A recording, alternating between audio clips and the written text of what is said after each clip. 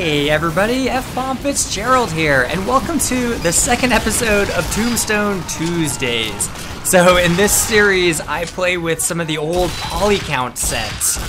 So just real quickly, sets are combinations of weapons, and in some cases weapons and hats, that Valve has identified as going together.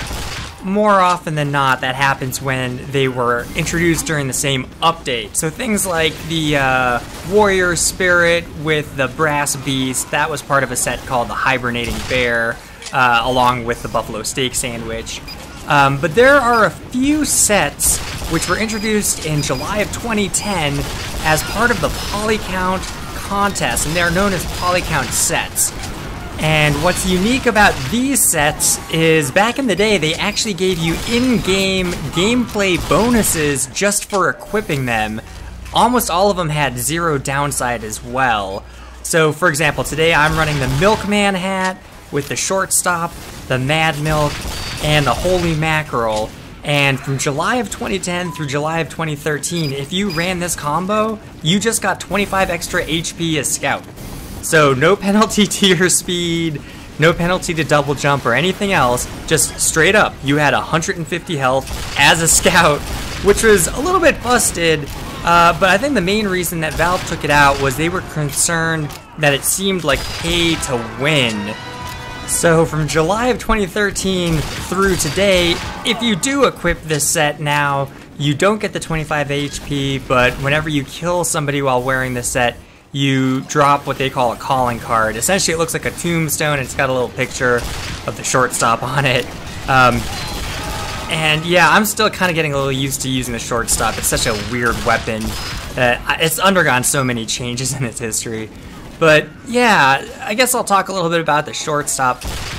Right now, it's in this weird place where it's kind of like Scout's only true mid-range primary, but you can fairly ask, why does Scout need a mid-range primary when he's so much more effective just getting up close and personal?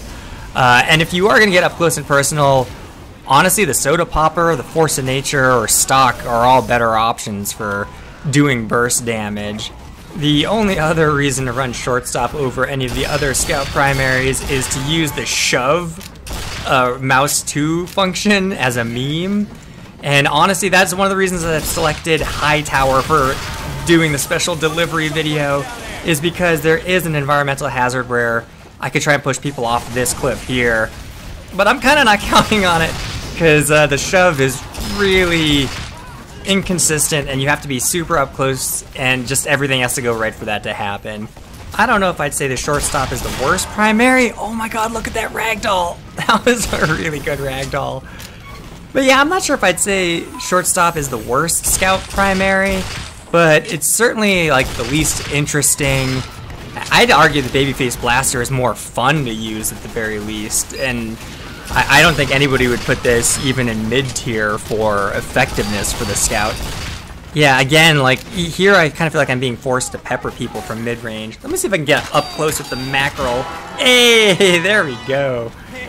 So yeah, I feel like the Milk has decent synergy with the Fish, mostly because if you're gonna get up close and personal in a melee fight and try and embarrass somebody by killing them with a fish, oh, extinguish you, medic, at least getting back 60% of your melee damage helps you survive that melee fight a little bit better. So that's one use of the Milk that I see having synergy with this set.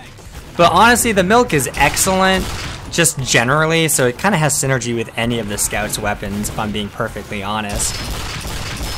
Yeah, I probably shouldn't be starting a fight with a sniper, even with the improved mid-range damage from this thing. It's just, that's still not a fight you're gonna win.